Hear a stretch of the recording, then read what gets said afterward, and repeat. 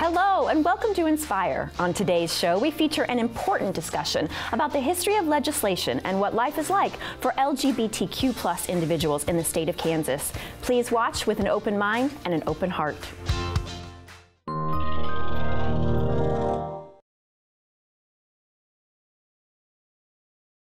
Inspire is sponsored by Kansas Furniture Mart, using furniture to inspire conversation. And by the Blanche Bryden Foundation.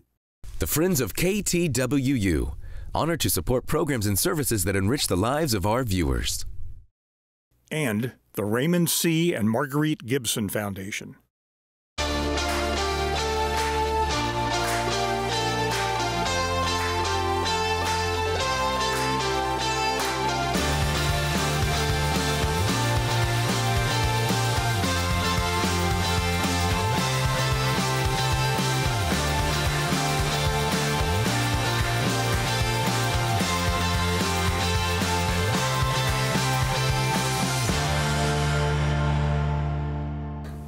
Hello and welcome to Inspire. I'm so happy to be here with my co-host Amber Dickinson and of course Danielle Norwood and you.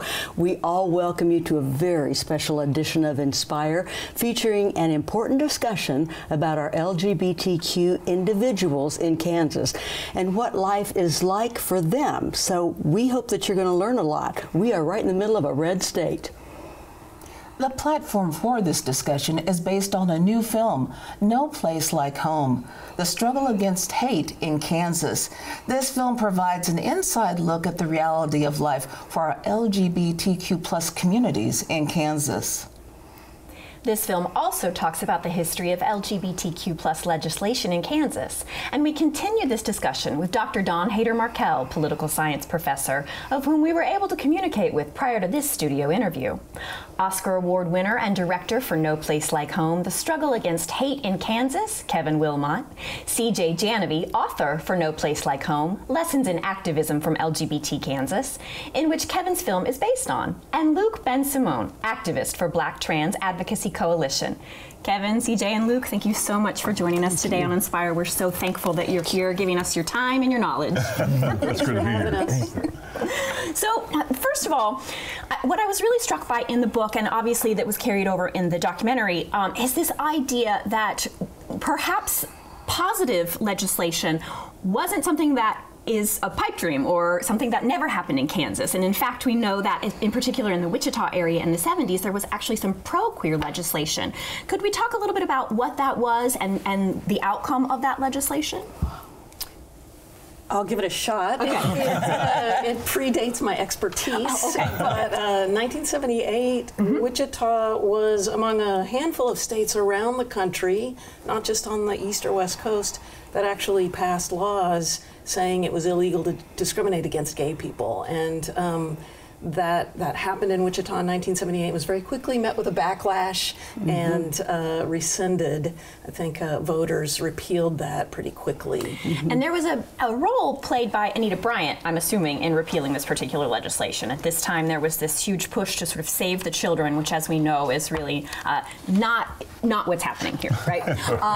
And so I think that what we're really seeing when I think about that particular snapshot in history is echoes of that, certainly now. We have these populations that are working for human rights and equality, and then we have people coming in to oppress those rights. And I think something that I was really struck by in particular with the book and the documentary was this idea that it was on-the-ground activists that were really working against those efforts to oppress and discriminate against individuals.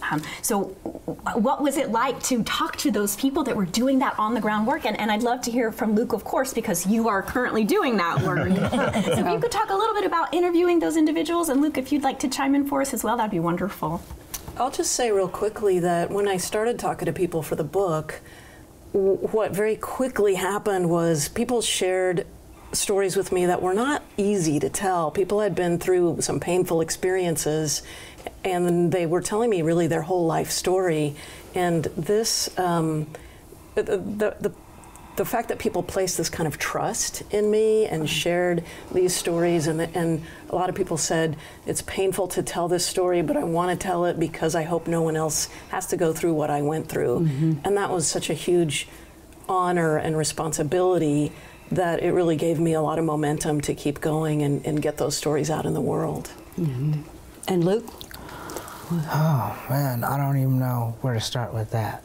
I'll say this. I think it's tough for me because I'm a triple threat. Mm-hmm. And what I mean by that is that I'm African American. I was assigned female at birth, and I have a mild form of cerebral palsy on my right side. So you felt like there were 3 things that you had to overcome. Absolutely. My mother said she said, these are things that you came in this world with, and you're going to be fighting them every day. So. Absolutely. And Kevin, you are an Oscar winner. This is quite a different topic for you. We know you from Jayhawkers and those type of things. Yeah. When you read CJ's book and you were like, I want to be a part of this, what made you want to go ahead and bring it to life? Sure. Well, I think that the LGBTQ issues that are going on now are really just kind of part of the narrative I've really always told. You know, that in the end, it's really, I see it as democracy. You know, it's you know, the fair treatment of people is really kind of what all my films are dealing with. And right now, I think, you know, with the legislation and the backlash and the attacks that you see in all around the country right now, against black folks, against gay folks, against trans folks, you know, against women. Mm-hmm. You know, it's just an example of how it's all from the same, it's all cut from the same cloth. In that sense, you know, and so for me it wasn't really a departure so much as a continuation of the kind of films I've always tried to make. My films are always about rights in various ways, and no bigger fight for rights right now than the trans situation in America right now. Absolutely. I want to applaud you for your transparency, because I know, being an African American female, that being transparent here in the state of Kansas has its own challenges, and then you add some of the other things that you talked about in the video. What was it like for you doing the video, and was it a freeing process for you to be able to share like that, or did it make you pause afterwards like, oh my goodness, what did I share, and make you a little nervous afterwards? All of the above. Yeah. All of the above. I was very nervous, but I know, as I say to people that ask me that, I just want to make sure that there's some representation. Absolutely. There has to be some representation.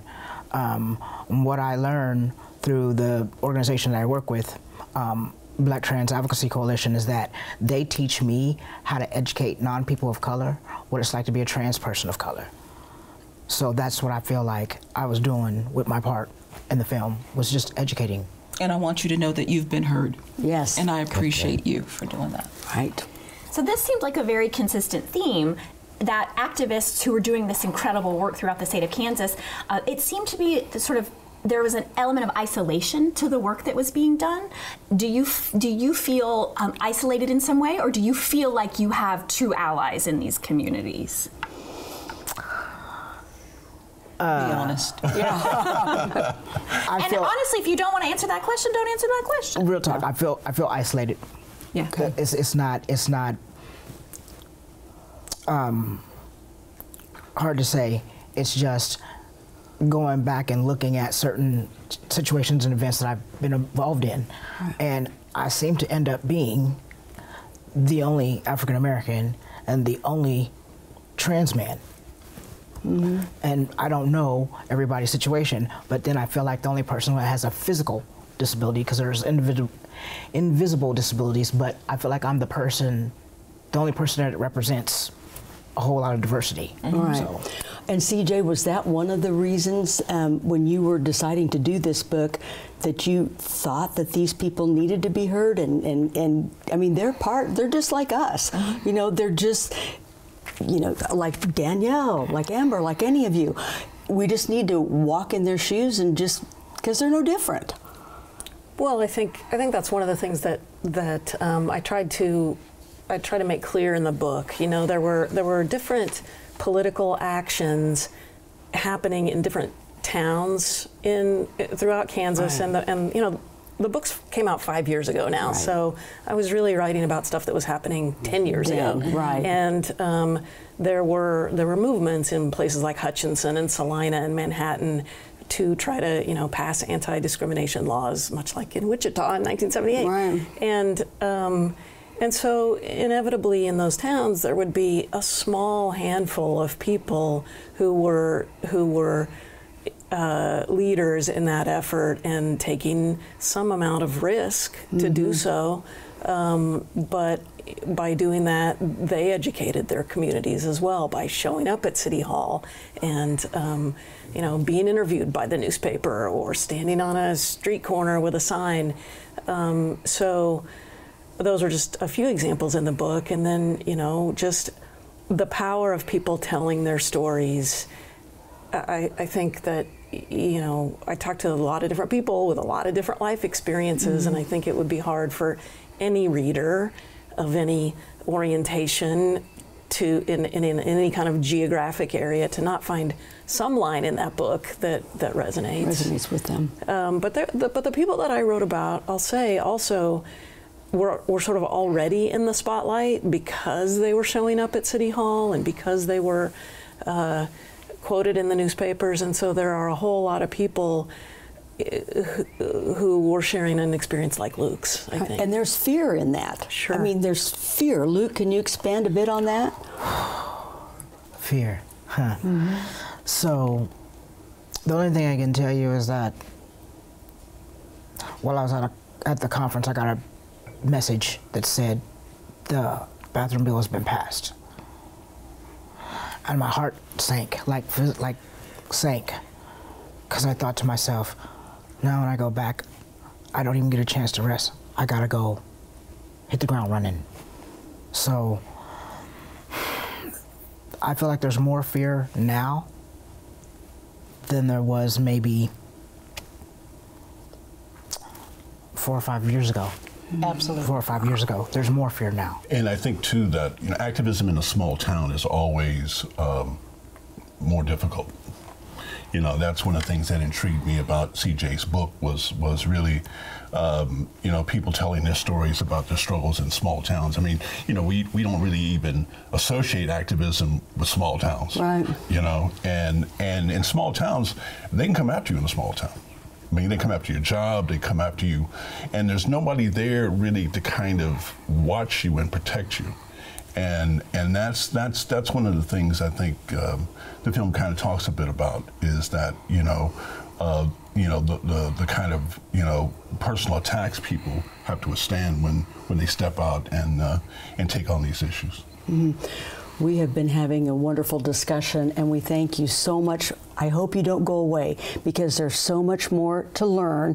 We did have an opportunity to visit with Dr. Don Haider-Markel, professor of political science at the University of Kansas. Let's see what he has to say about federal, state, and county laws and how these work or don't work together for protections for LGBTQ+ communities. Please stay with us.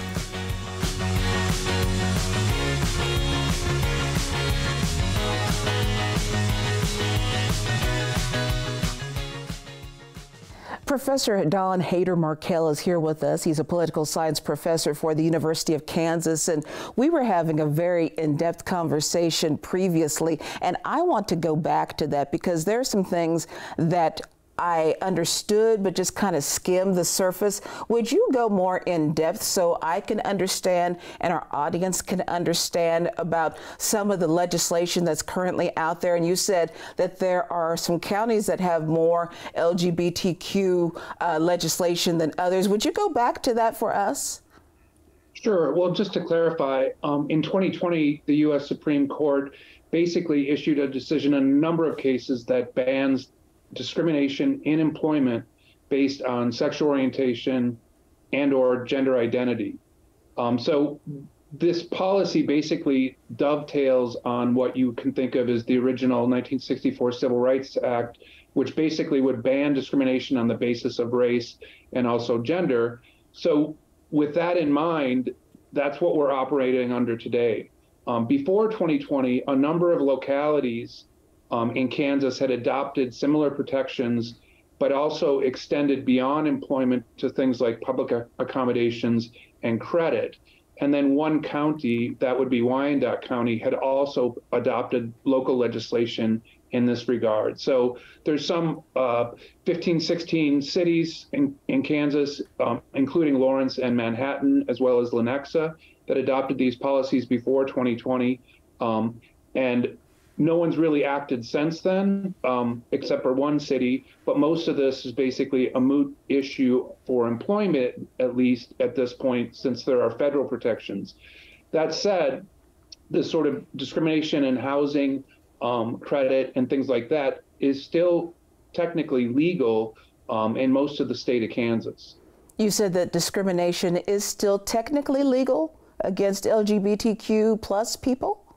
On the basis of things like housing or credit or public accommodations, unless you're in a particular locality like Lenexa, that kind of discrimination would not be illegal. And how can we get that changed? So working with local governments, but also with the state government, we've had our last two Democratic governors have enacted executive orders to extend these protections. Those executive orders, however, only stand insofar as the next governor doesn't repeal them. So legislation at the state level would be necessary. But in the meantime, I think the focus of activists in Kansas has really been in getting some of these local ordinances. Well, there's certainly a lot that we could talk about with this discussion, and I want to go even further. I know Betty Lou is going to talk about the history of LGBTQ legislation within the state of Kansas in our next break, but we're going to go and take a break right now and find out more about this with our professor from Kansas University, Professor Dr. Dawn Haider-Markel, right here on Inspire.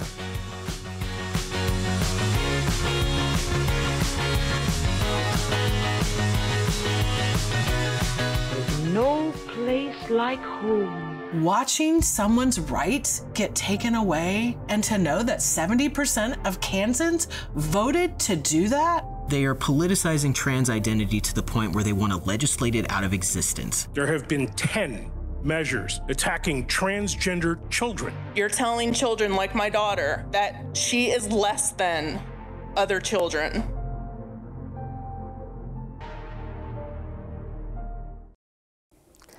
Welcome back. We're back in the studio with Kevin Willmott and J Janovy and Luc Bensimon. And in our last discussion, we were talking about the difficulties that our LGBTQ plus brethren and sisters have in our state of Kansas, just basically dealing with the realities of living their lives on a daily basis. And I know as a person of color, we talk about everybody is very similar. Everybody's just like each other. But I want to talk about the fact that one of the things that I celebrate as a person of color is the diversity that we all bring to the table. Because as much as we want to talk that everybody is all the same, we're not all the same. So would you please speak to that and some of the ways that you kind of showed that throughout your film? Well, I think we tried to capture a bit of the total experience, you know, a lot of different segments from the gay and trans community. And, you know, Kansas is unique in the sense that, you know, on the surface, everybody seems to be really cool here, you know, and Kansas has always had the reputation of being moderate to, you know, in some ways a progressive state. Mm-hmm. And that's not the case anymore. I mean, that's just not the case anymore. I mean, people, you know, it's like, you know, President Biden said the other day, this is not your father's Republican Party. Yes. Yeah. And it's a different world now that we're living in. And it's not Bob Dole's Republican Party anymore. It's a different Republican Party. And these folks, you know, are really trying to make it difficult for people to live their lives here. And so for me, you know, the kind of diversity that I try to express in my movies is a real diversity in terms of diversity is difficult, and diversity is complicated, and it challenges folks, and so that's a multiracial kind of you know, sexual democracy. and that's what we're striving for.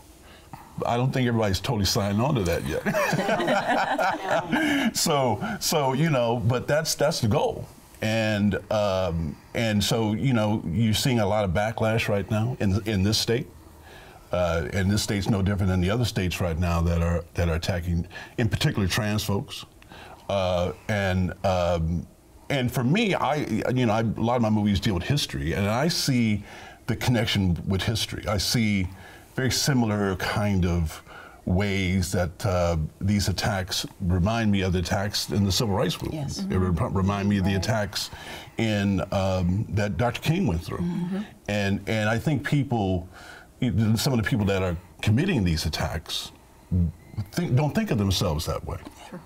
But unfortunately, that's exactly what it is. Yes. So when we look at liberation movements from a historical perspective, we really see that momentum starts to pick up when all different kinds of people get involved in these liberation movements. That's right. We see it in women's liberation, we see it in civil rights liberation, we're seeing it with LGBTQ plus trans liberation.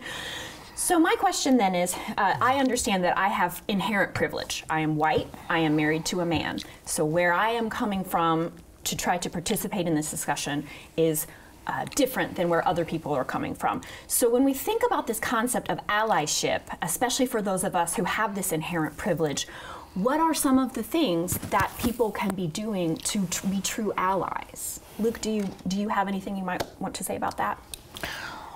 The only thing I have for that is education. Right. You got to start educating individuals. If you have not ever encountered a trans person, for example, in your life, and you want to kind of learn a little more, go shake someone's hand. That's what I tell people when I give presentations. Go shake someone's hand, because I can't be the only trans man you know.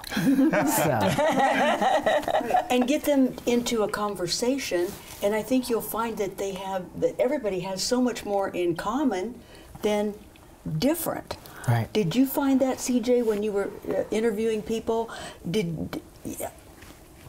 Well, I'm a lesbian, so a lot of the people that I was talking with, we had that in common. Right. And I'm of I'm 60 years old, so I have, I'm not afraid to say that. And don't be, sister, you look good. I'm trying to use that. I'm trying to use it because I've earned some experience that I can deploy.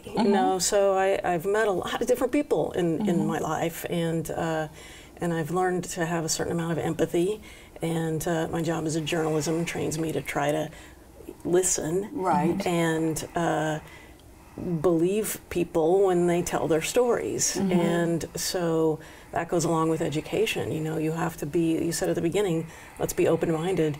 You have to believe when someone tells you, this is who I am, this is who I've always been, and even if I've tried to change, it's not possible, because this is who I am. But wouldn't you say that education goes beyond just having somebody approach you? Because again, as a person of color, I don't want to be the ultimate educator for a person who doesn't understand. I'm gonna need you to get some books. I'm gonna need you to go to Google and do that education too, because again, you need to understand things before you come to me. So those are for the folks who are willing to do that work. But I think what we're seeing now in this super severe backlash is a lot of people have no idea the stakes.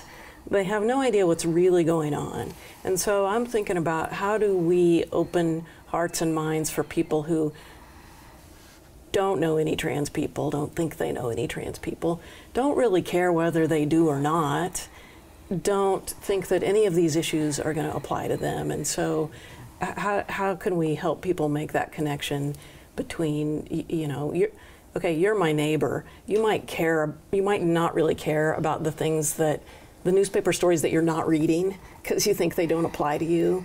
Here's why I'm worried, and can we have a conversation about this? Absolutely. This is all wonderful. Thank you so much. Thank you so much for your continued insight and wisdom on this issue. As you saw earlier, we had the pleasure of sitting down with Professor Don Haider-Markel, political science professor from the University of Kansas. Let's hear a bit more from our discussion. In this segment, we talk about where anti-LGBTQ+ ideology comes from. Listen in.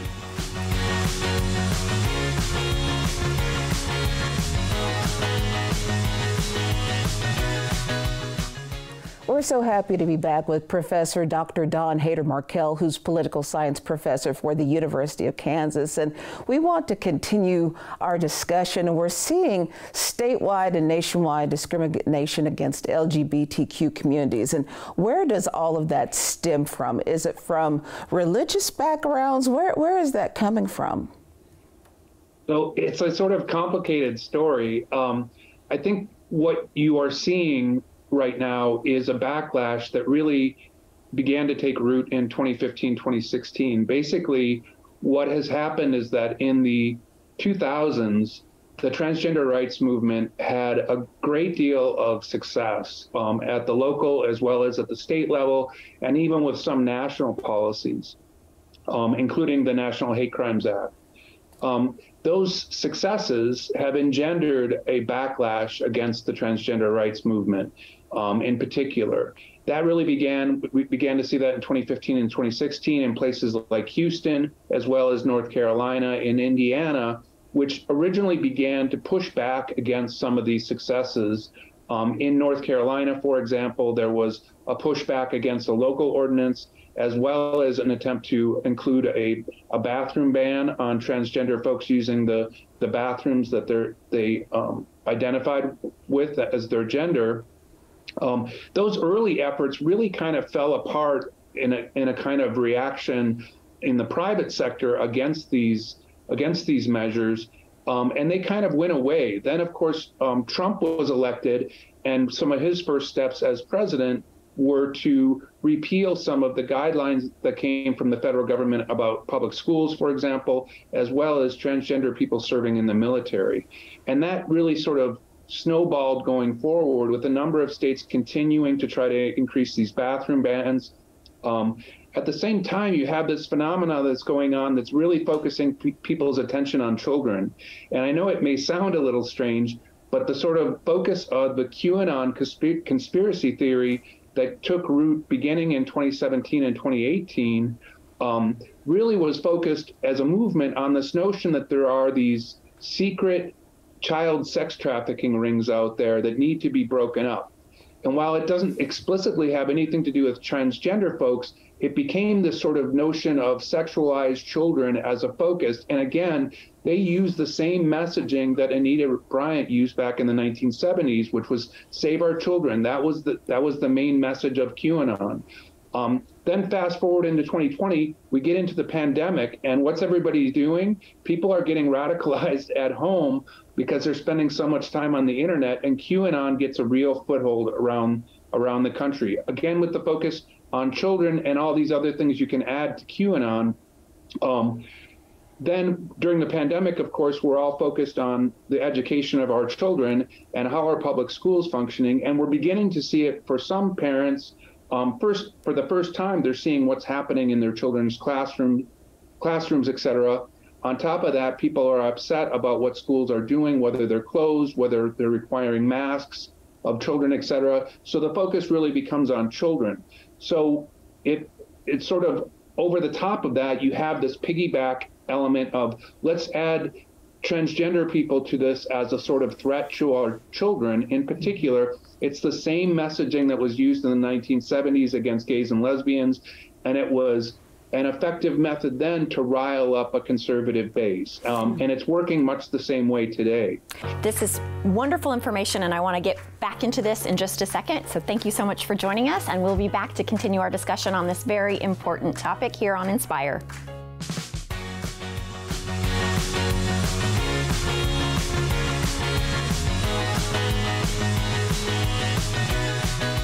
We're back with Kevin Willmott, Oscar Award winner and director for No Place Like Home, The Struggle Against Hate in Kansas. J Janovy, author of the book No Place Like Home, Lessons in Activism from LGBT Kansas. And Luc Bensimon, activist for Black Trans Advocacy Coalition. In our last discussion, we were talking about the fact that you, CJ, had let everyone know that you were a lesbian. Now, how were you treated differently from before anyone knew till after? people have known for so long that I'm not sure I have a good answer to that. Okay. You know, I came out after graduating from high school in 1980, and you know, I moved from my hometown of Lincoln, Nebraska, out to San Francisco shortly after that. So. You know, I kind of went to the promised land. Okay, so that was an intentional move, though, to go to San Francisco. Sure.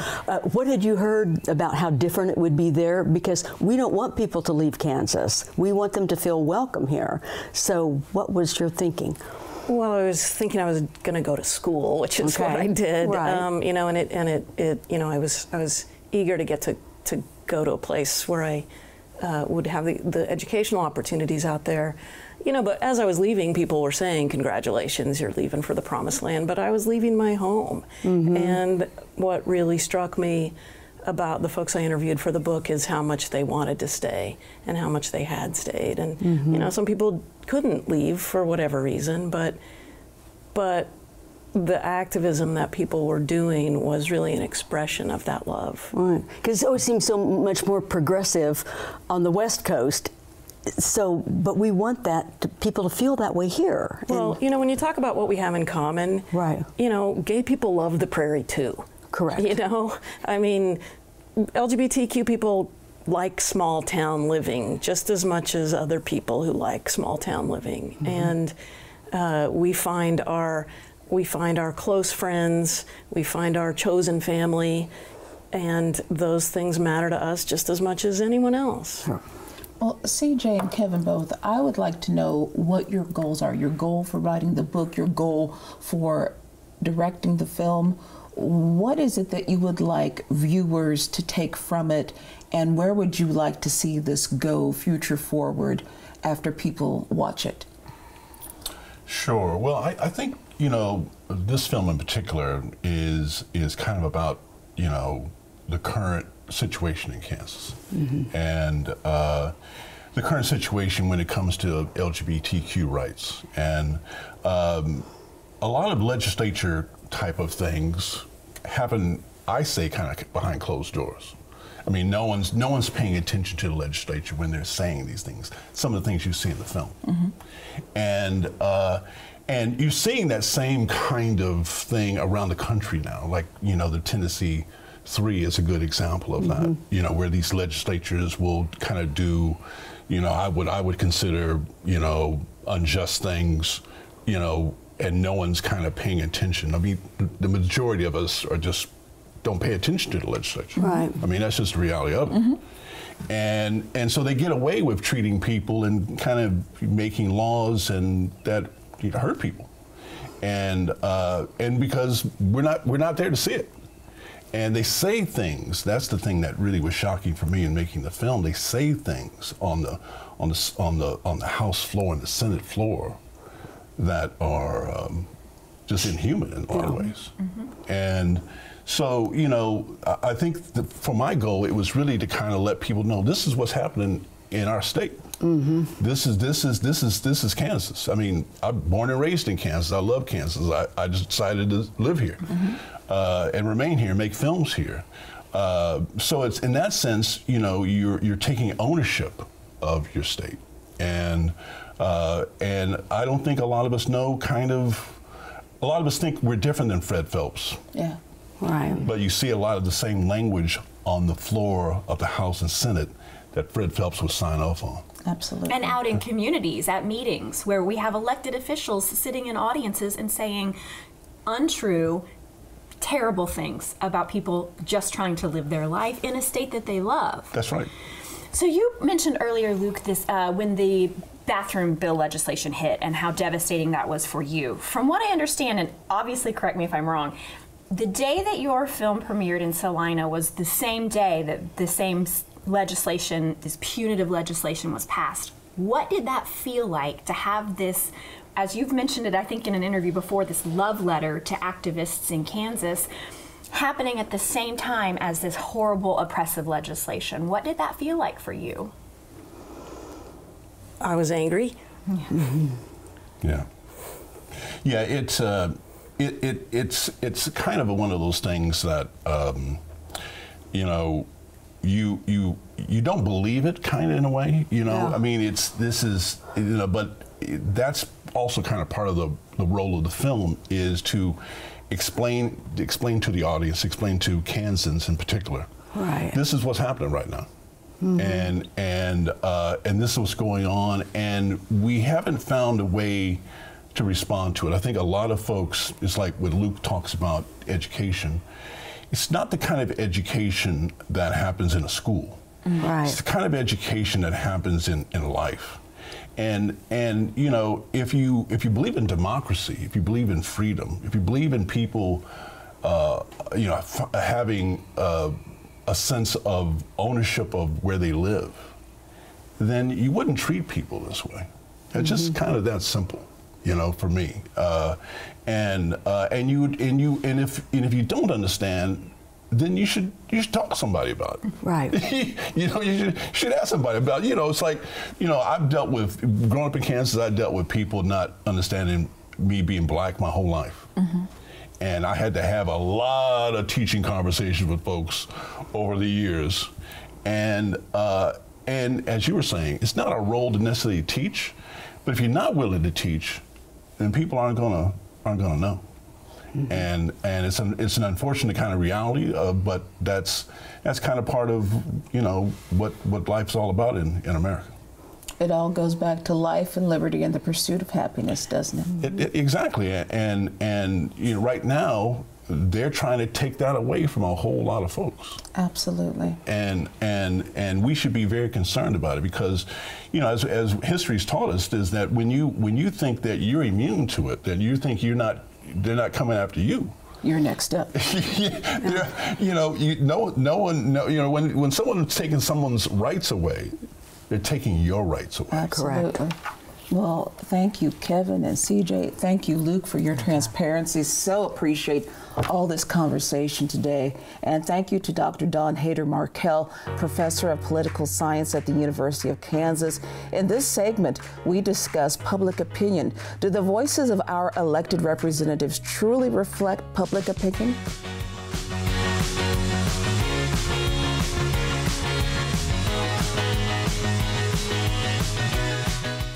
And we're back with Dr. Dawn Haider-Markel, political science professor for the University of Kansas. And Professor, we need to know the history of the LGBTQ, and it seems like most states kind of make everybody sound like everybody's in agreement, such as Florida, for example. You know, their governor's saying that, oh, everybody in Florida feels the same way, which we know that's not true. What is it in Kansas? How are you feeling, how people feel here?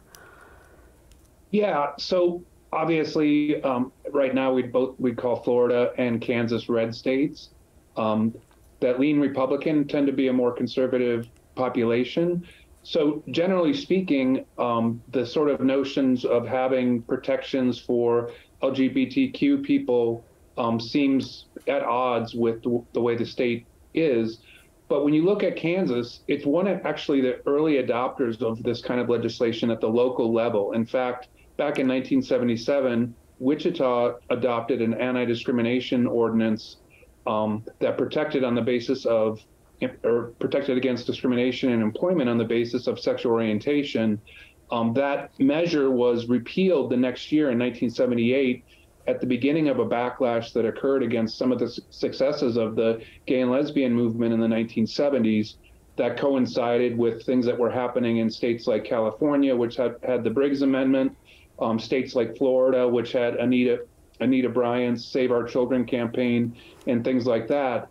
And sort of after that period, not much happened again in Kansas until the 1990s. And then we had local groups in places like Lawrence as well as Manhattan advocating for city ordinances that would ban discrimination in employment on the basis of sexual orientation, and later gender identity was added to that as well. I know that there's a hot topic about transgender across the state with Governor Kelly and some of the things that she's talked about. Would you get more into that with us? Oh, sure. Well, just to clarify, I mean, Shawnee is one of the cities that does have local anti-discrimination protections in Kansas.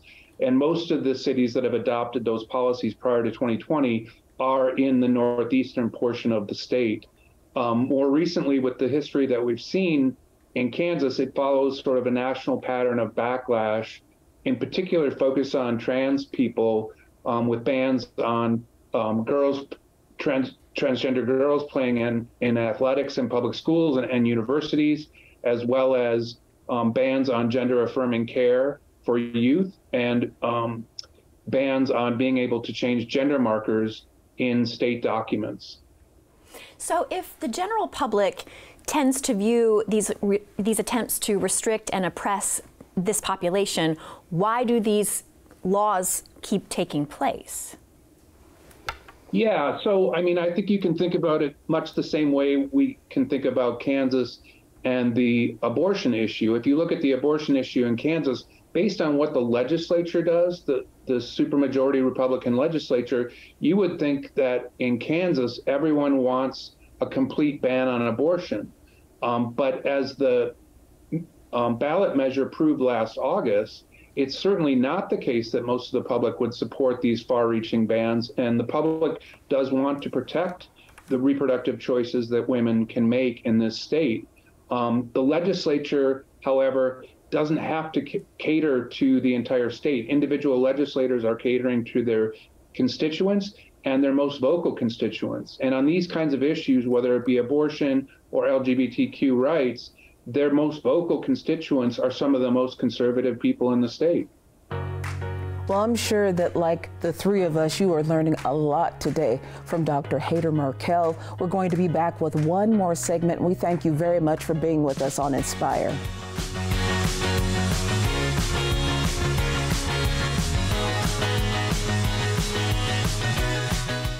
Very insightful information from Dr. Don Haider-Markel.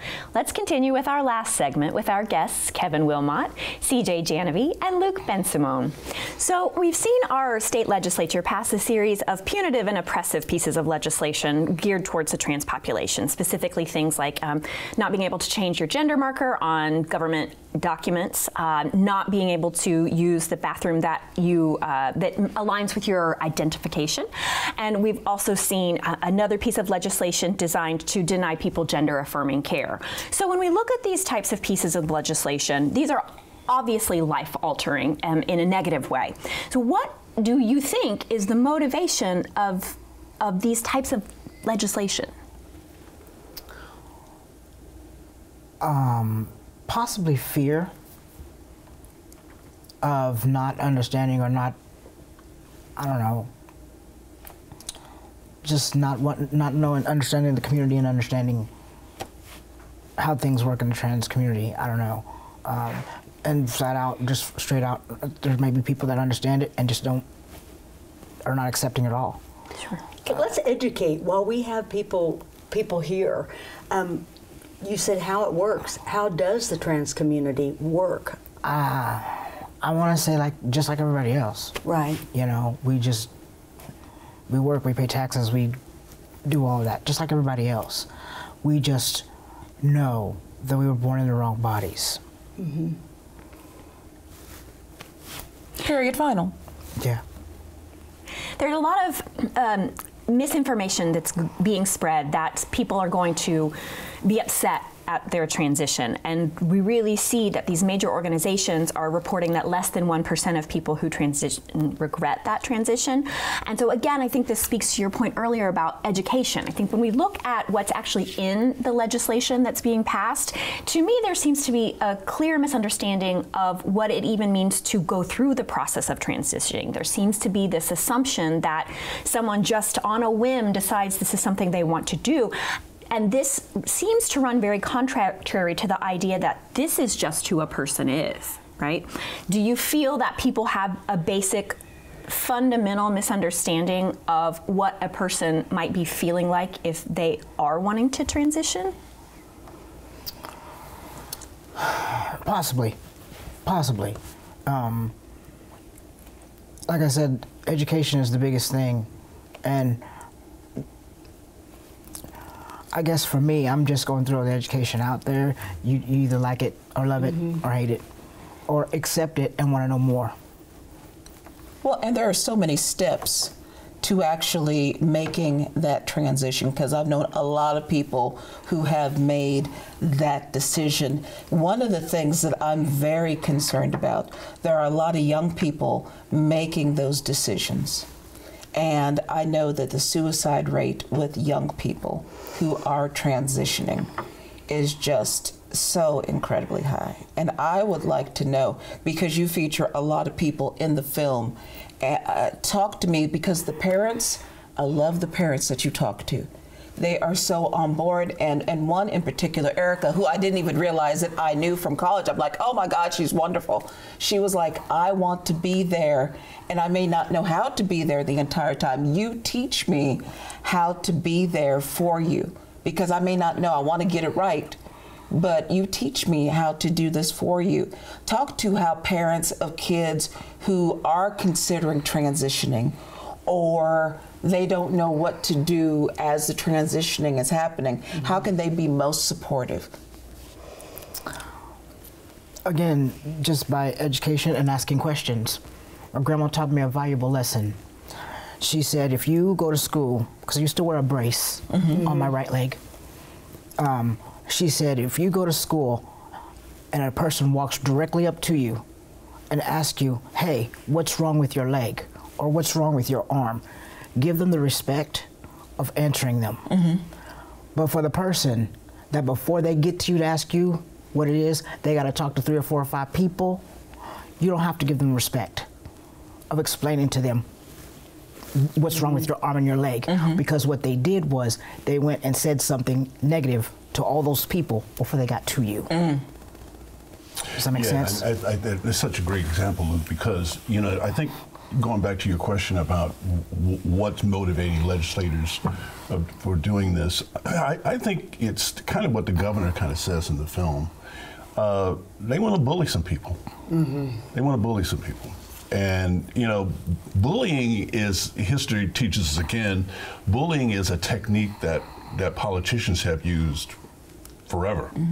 And, you know, when you go back and you look at the footage of legislators, politicians, you know, saying things, very similar things that they're saying about the trans community, about African Americans in the 1960s. Very similar language. And I would argue very similar motivation. You know, they're speaking to a group of people that they think that the harder they are on the trans community, the more it benefits them. The more political support they get. And, you know, you see politicians all around the country, especially in Florida, especially in Texas, that are capitalizing on this kind of political kind of act, in a sense, because you know it's an act. You know, I mean, it's you know, they kind of put this mask on and then they do these things to people. They hurt people and then they take the mask off because, you know, that's not. I don't even think that's who they are. I think it's what I think they know it benefits them. Gets people riled up, as in our former president, you know, it's a good, but then it seems like they muddy the waters as well. Like, okay, if you're a drag queen, that automatically means that you're a horrible person and that you are affecting our kids. Affecting our children, and you should be scared of that person. And, you know, there's a certain population that resonates with, and they just go crazy. Luke, I can see you're ready. So those of you that don't know, I've been performing for at least 15 years. Probably have about 8 or 9 titles. So I'm very offended by the whole drag queen situation. Because I've met some amazing, I have some amazing sisters. And when that was going around, I was just like, what is the problem? What happened? Especially individuals who are taking time out of their lives and schedules to educate children in this beautiful, positive way. And I think it really goes back to this idea that these legislators are weaponizing these issues to target people who they don't think have any political power. And they're using harmful, dangerous rhetoric that's going to result in the death of individuals in our state. I would like to believe, and I think the data would be on my side, that most people who live in Kansas don't live their lives wanting to hurt people who are just trying to live their lives. What do you think about that? I think, you know, you guys have asked some logical questions. You've talked about misinformation, and I just think that the folks, not only in Kansas but nationally, who are pushing these laws, have been repeatedly provided with accurate medical information and really don't care about it, you know. And so I think it gets back to what Kevin said. The question that I always ask is, if someone in power is targeting a tiny group of people without power who are widely misunderstood, they're trying to make other people afraid. Yes. It's easy to scare people when they don't understand something that's a little different from themselves. So you have to ask yourself, the people in power, they have a lot of power. Yeah. And the people that they're targeting have very little power by any measurement. And why is this a political tactic? Who does this serve? And I think the answers are pretty clear when you break it down that way. And so I just think, you know, people have to be careful about who they elect. Right. Absolutely. And I think it was brought up at this particular table that within the last 5 or 6 years that the heat has really been turned up in terms of a fear factor with people of color and LGBTQ plus people. And so we really have to be considerate of the people that we do elect and get in the process when it comes to local and state and national elections. It's not just enough to vote proper nationally, it's what we do here. Right here. That affects us. Absolutely. Kevin Willmott, J Janovy, and Luc Bensimon, we thank you so very much for being a part of this very important discussion on Inspire, and we thank you for staying there with us. It's been a pleasure getting to know each of you and you at home. Speaking of getting to know you all, isn't that the way we should all do? Get to know and take the time to learn and understand our fellow humans and their identity, culture, and history. This ties in with our last segment from Professor Haider-Markel, who will fill us in on the historical perspective of gender identification and the importance of taking the time to get to know and understand people.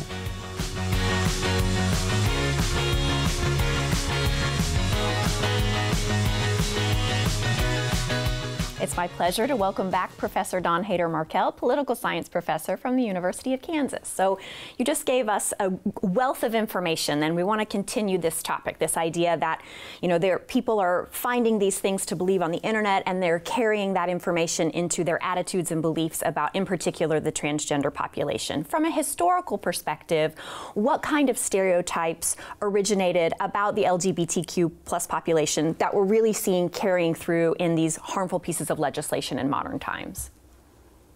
Well, I think in general, just this notion that focusing on somebody's sexuality makes them somehow over-sexualized and therefore a potential threat to others. So children in particular have been a focus for this, you know, looking at public facilities like restrooms, et cetera, as a place that this threat might come into occur. But even amongst adults, there's sort of this sort of gay panic argument that goes around. And if you maybe even remember back to 1998 in the Matthew Shepard case, this sort of notion that if I feel threatened by a person that has a different sexual orientation or gender identity from me, I am justified in attacking them. And that being something that was supported in many ways going forward. So it's not just children, it's adults, that my measure of violence against people that I feel threatened by or sexualized by is generally seen as okay. So that's one of the stereotypes going forward, that these are somehow over-sexualized people and they pose a threat to the rest of us. There's also, I think, a big part of this that I think putting in place is that, you know, prior to 2015, 2016, most of the American public didn't really have much familiarity with transgender people. And, you know, although there were some media, some popular cultural representations of transgender people, most of those stories that we saw from the 70s, 80s, and 90s the transgender people were sort of broken people, or even gay and lesbian people were sort of broken people or somehow wrong.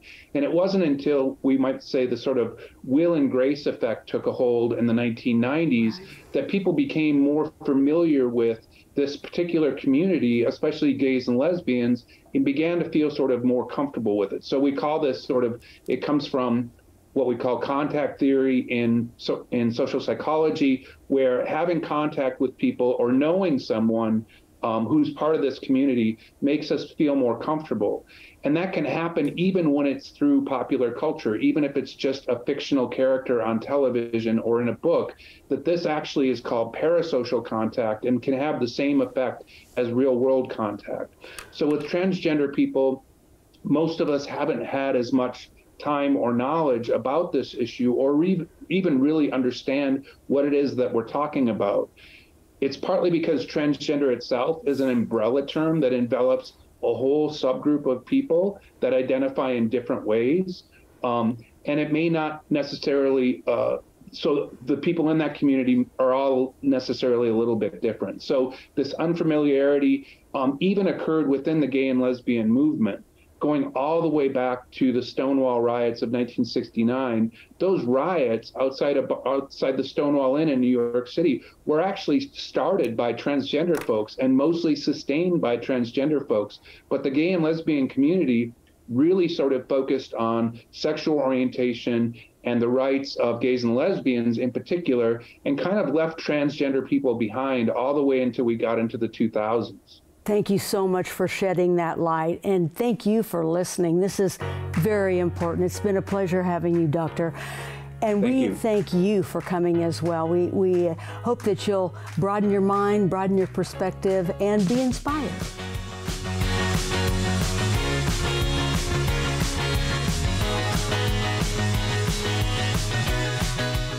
Kevin Willmott, J Janovy, Luc Bensimon, and Dr. Don Haider-Markel, thank you all so much for the impactful stories that you've shared with all of us today. And it was an honor to have you all with us. We can't tell you how much we appreciate you all. And that is all that we have time for today. If you would like to watch this program again, and we hope that you will, or any KTWU program, you can do that online at watch.ktwu.org.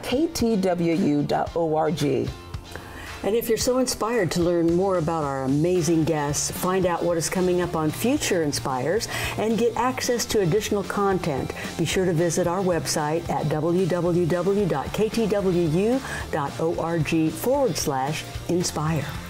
Inspiring women, inspiring kindness, respect, and taking the time to listen and learn about our fellow humans. Inspiring you on KTWU. Thank you for watching.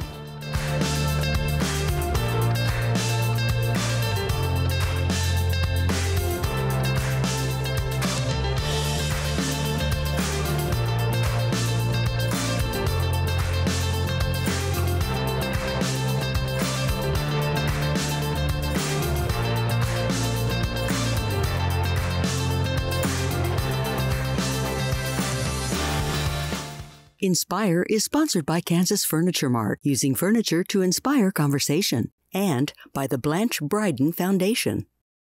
The Friends of KTWU, honored to support programs and services that enrich the lives of our viewers. And the Raymond C. and Marguerite Gibson Foundation.